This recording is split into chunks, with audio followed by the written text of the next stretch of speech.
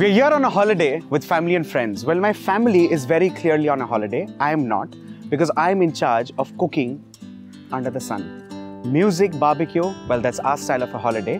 Today's recipe is for you. Quick, simple and easy Mutton Shashlik.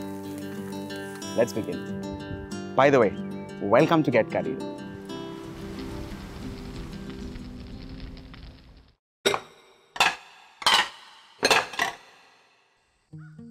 Mutton Shashlik for the uninitiated is possibly one of the simplest meat grill recipes.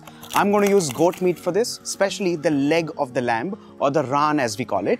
And it's important to marinate this to begin with using raw papaya. Now raw papaya as a marinade also works as a tenderizer, which is very, very, very important for this recipe. First things first, I'm going to add in paste of raw papaya with its skin on. The skin of raw papaya is extremely important because it contains an enzyme called papain, which works as a tenderizer. Very important. Now, grills and barbecues generally are slightly lesser on salt because you also add in lemon juice and most of the marinade also kind of evaporates. Remember this.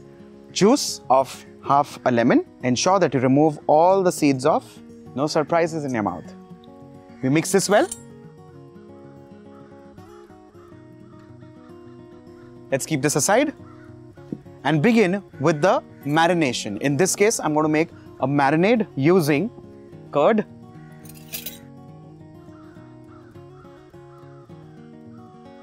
I'm going to use mustard oil in this recipe. Well, mustard oil in this case is extremely important because it adds a earthy, smoky aroma in this recipe without going onto the grill. Imagine what happens to this flavor when it hits the charcoal. To this, let's add in paste of ginger and garlic. Next is to add in spices, of course. Beginning with turmeric powder. Moving on to red chili powder. And finally, last but not the least, garam masala powder. Let's mix all of this well.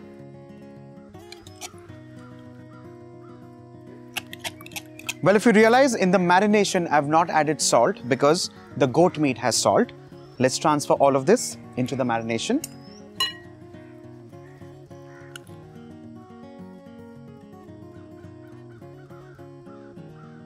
Once all of this is mixed well, we're going to keep this aside and let it marinate for some 15-20 minutes. And in the interim, we of course need to light the charcoal and cut some vegetables because shashlik has a combination not only of meat, but also of onions, tomatoes and capsicum.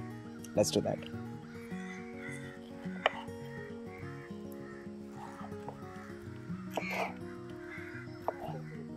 It is important to cut these vegetables in the size that you have the meat in, and that's again very important because when you skewer it, it all has to look even. It should not look like a big chunk of vegetable and a tiny bit of meat. Remember that. Now capsicum, of course, without the contours, and that's also very important, and seedless. Remember this. I know all this need not be told, but that's my job.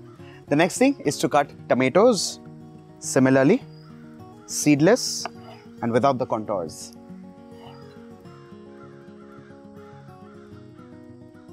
And similarly, I have also cut onions, red onions into petals like these. And I'm keeping sets of 2-3 so that they're slightly chunkier, like so. Our vegetables are cut and ready. The meat is also marinated and ready. The next step is to lace this on a skewer or thread this on a skewer. Let's do that.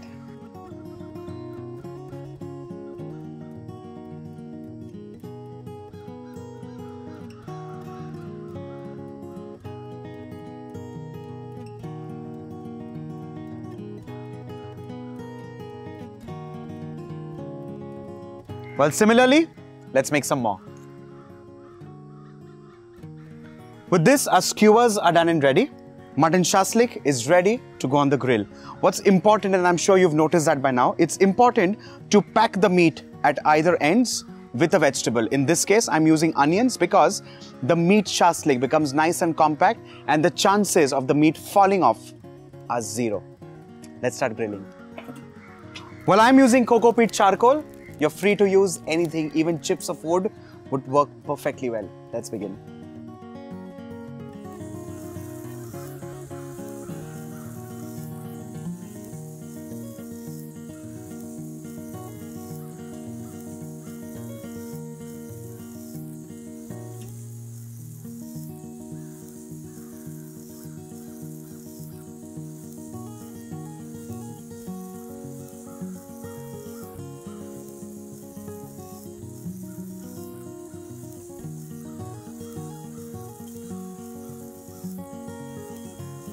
Once the meat starts cooking, you'll realize that the color starts changing and it also starts shrinking in size. That is when it's very important to start applying some fat or oil. This way, the meat stays succulent, juicy, and it also starts getting crisp on the outside, starts getting that beautiful brown color. What's also important to note here while making barbecue specially is that the flame should not be scorching, it should not be flaming and burning, it should just be settled. And that's very important. Only when you add in oil or the marinade, it should kind of light up. And that's where you get those torch and those burn marks. But otherwise, what will happen is that the meat will get overcooked on the outside and will stay raw within. But because we have papaya, we cook it for like 12 to 15 minutes on medium hot charcoal. And trust me, you get the most amazing meat shashlik or mutton shashlik. On that note, ladies and gentlemen, mutton shashlik is done and ready. Let's plate this.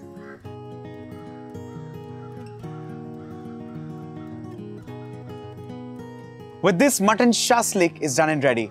Serve this with a nice bowl of salad and some mayonnaise or some dip and ensure you have fun this holiday season. Well, I'm going to get you some more recipes so that you get excited to leave work and go on a holiday right now and get your barbecues in action. This is me, the Bombay chef Varun Inamdar, signing off. Bye for now.